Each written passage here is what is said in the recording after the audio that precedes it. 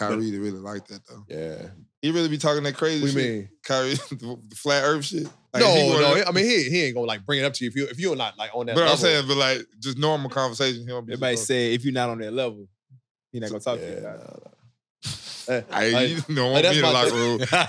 They're gonna be asking questions. Hey, me and Kyrie actually really cool, right? And he's probably the most misunderstood person that out of anybody in the league. I've heard that multiple times. Because it's like see that.